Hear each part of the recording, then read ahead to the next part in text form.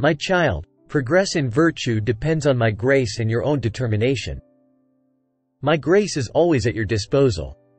It is your determination that wavers and changes.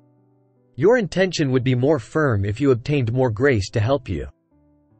By prayer and sacrifice, and with an increased use of my sacraments, seek more grace. Then you would find your will stronger to follow your intention throughout the day. It is not always enough to make good intentions in the morning. You must also recall and renew them during the day. Examine how faithfully you are following your intention, and seek to improve yourself in this effort. When you break your resolution, begin again. This is far better than abandoning your good intention altogether. Anyone can make good resolutions, but keeping them and renewing them is the work of a real man. If you are afraid to start again or are discouraged by failure, it is because you do not understand what goes on in your daily life. Without me, you can do nothing. Put your trust in my help.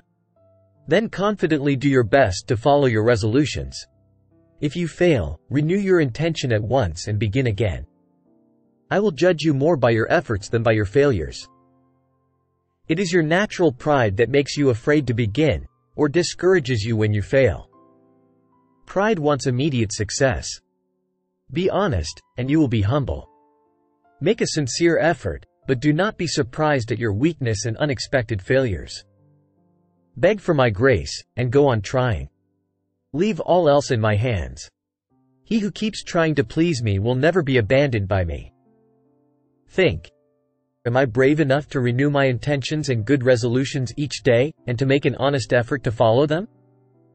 God's help will not fail me. My old faults will slowly disappear as I advance in the practice of the opposite virtues. Thus, if I have a fault of laziness, I can best conquer it by seeking more opportunities to perform good deeds. And so will it be with my other faults. Pray. Lord, let me do whatever is necessary to fight my faults and to advance in the opposite virtues.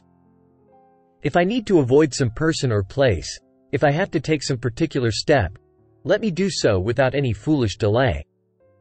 It is for your glory and for my own greater good. Lord, now I begin, and shall keep on beginning again and again because I desire to please you. Amen.